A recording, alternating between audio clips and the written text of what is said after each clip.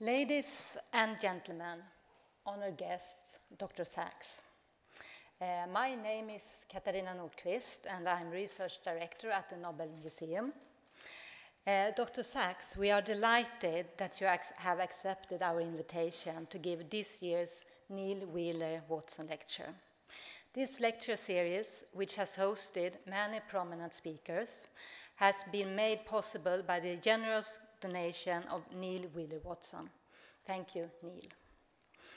I would also like to thank the Swedish Academy for letting us use this beautiful room for today's lecture.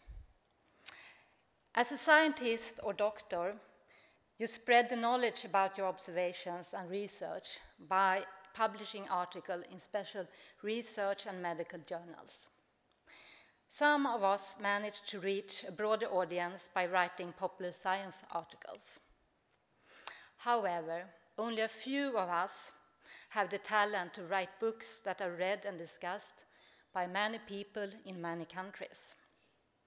Dr. Sachs is one of these rare persons who combines masterful authorship with deep knowledge of the field of medicine and who transforms medical science into wonderful, well-crafted stories accessible to a wide audience. Some weeks ago, I read One Day, a bestseller from 2010 by David Nichols. Nichols sets the scene for his book by describing the room belonging to one of the main characters in the book, Emma, who is a student at Edinburgh University. It's 1985, and on Emma's bedside table lays the book, The Man Who Mistook His Wife for a Hat by Dr. Sachs. The fact that the book first published in 1985 is mentioned in a bestseller from year 2010 is a clear sign of its place among literary classics.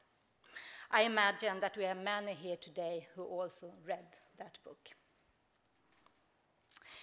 Dr. Sachs is a physician and professor of neurology and psychiatry at Columbia University Medical Center. During a writing career spanning almost 40 years, Dr. Sachs has blended neurology with wonderful narrative writing.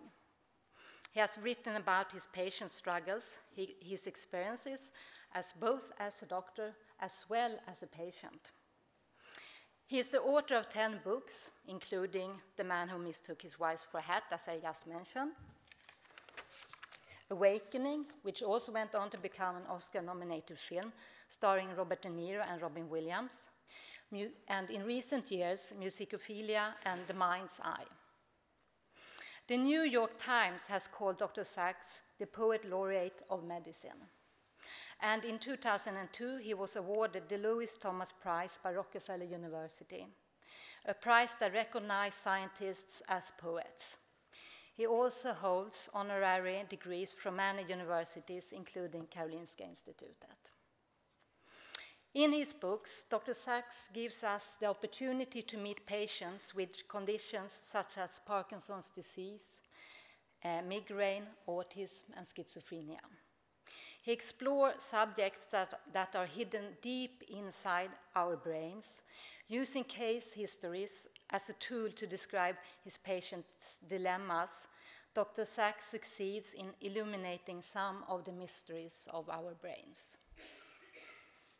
Dr. Sachs writes not only as a scientist and a doctor, but also as a humanist who is both interested in and concerned about his patient, and who sees each of them as the individuals they are, each with their own unique personality.